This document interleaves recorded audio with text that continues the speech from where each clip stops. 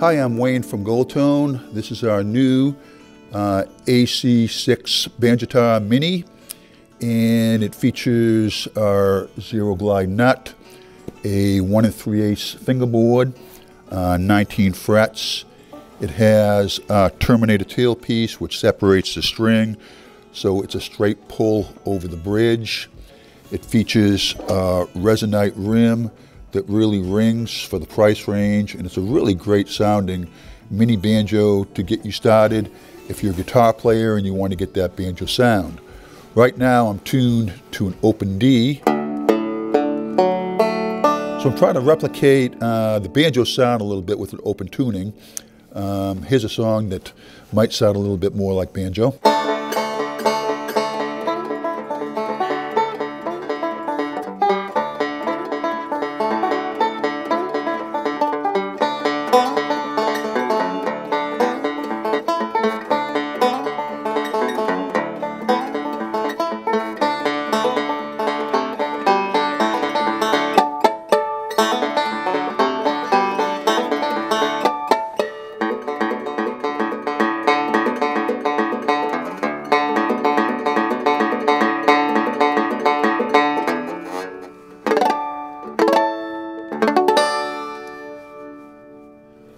The 6-string banjo, we call it a Banjitar, other people have called it a guitar joe, is not really a bluegrass instrument.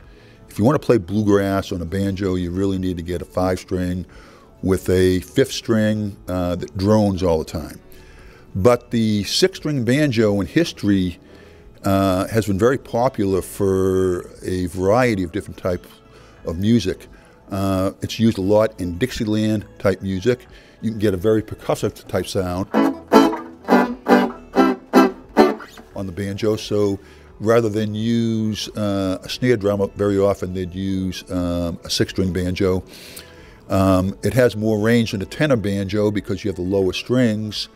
The other very popular way it was used was in jazz music. And in jazz bands back in the early 1900s, they needed as much volume as they could to get above the piano and the saxophones and the clarinets. So the banjo was much louder than any guitar that was made at the time. So one of the most popular people that have played it, probably one of the greatest jazz players of all time, Django Reinhardt, played a 6-string banjo before Selmer designed the guitar that he used. It had was designed for extra volume. So Django was a proponent of the 6-string banjo. It had that percussive sound, and I'm not a great Django player, but we do have someone here on staff named Sydney, and he plays some Django Reinhardt, so this will give you a really good idea of the possibilities of a 6-string banjo.